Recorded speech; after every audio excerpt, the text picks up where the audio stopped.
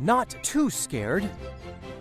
Today, I'd like to do something that we've never done before. What, for example? After crossing the shady forest, we could follow the path all the way up to the valley. Oh, it's going to be a long walk, but if we leave now, we should be back just before it gets dark. You'll have to be very careful. There are many things that you still don't know beyond the shady forest, little pet pals. Nameless is happy to leave for this new adventure, but I'm not sure. Hooray! Let's go! What's the matter, Pio? Aren't you coming with us? I'm a little afraid of crossing the shady forest to the valley. We have no idea of what we could find. No, I don't want to go. We'll just have to be cautious, Pio. We must have some courage if we want to live some wonderful adventures. It's true, but I don't know if I have enough courage to go all the way to the valley. Maybe Methuselah can give us some advice. I believe that Pio needs to speak with Otto the spider. He will tell him what he needs to know. You're right, Nameless. Otto lives in the forest close by. Should we go? Okay, Top Hat. I'm quite curious to know what Otto the spider has to say. Do you think Otto will be able to give Pio some courage? I don't know, but that's something we can find out.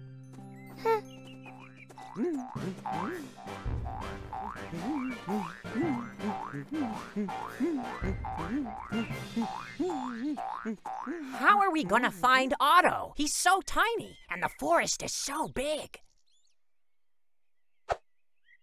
I don't think we're gonna find him with that magnifying glass, Nameless. Otto, where are you? No, nobody's answering. I wonder where he's hiding. I'm getting bored. I want to go back to the park. Just be a little more patient, Eva. I'm sure that we'll find him very soon. Who are you looking for? Hello. Hi. You must be Merlino the Stoat. We're sorry if we bothered you, but we're, looking for Otto. He's the only one who can give Pio some courage. Sorry, I don't think I can help you. Why not? You know this forest so well. Yes, but Otto is really very small and he hides. Sometimes he climbs up on trees and nobody can see him. That means we'll have to go back. Wait, hold on. Look up there. Hey, that's Otto. Is he flying? No, he's using the seeds of a dandelion to move around. Otto, can you come down? We need to talk to you. Wait for me. I'm going to land. Come on, let's follow him. Be careful! Why? What's the problem? The tree! What tree? The one in front of you! Huh? Help! Watch out! There's a big rock over there!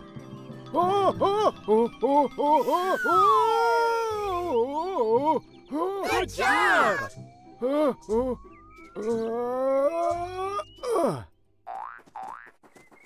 I can't believe it! You were brilliant! It wasn't difficult. I always do that. Why are you looking for me? Pio has a question for you. Am I right? Yes, it's true.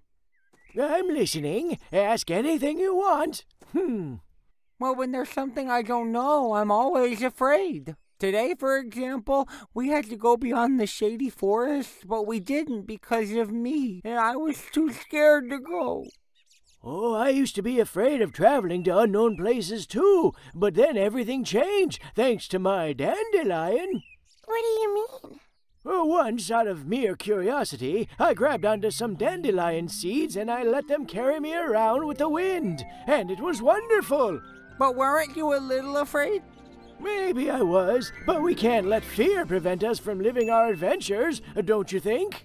I think you're right. Tomorrow I'll go beyond the shady forest with my friends without any fear. And maybe I will be a little scared, but I'll go with them anyways. What do you say, Nameless?